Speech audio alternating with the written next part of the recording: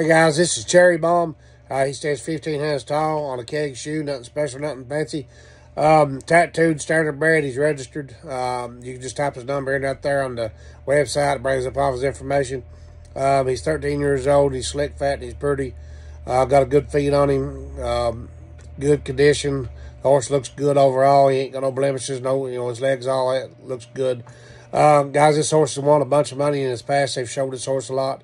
They competed with this horse a lot. He's a competition horse.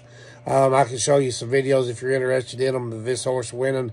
It's hard to see. It's in the dark. They show these horses a lot of time in the nighttime.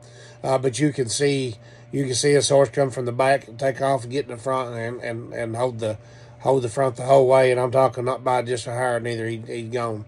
Does it both ways of the ring. I've got them videos. Just a fast son of a gun if that's what you want. Right here he is. He don't have to be fast. So if you just want to get him out and trail ride him, look for something, just trail ride. He'll trail ride too. We trail rode him. My kids has been coming in and even riding this horse. They love him.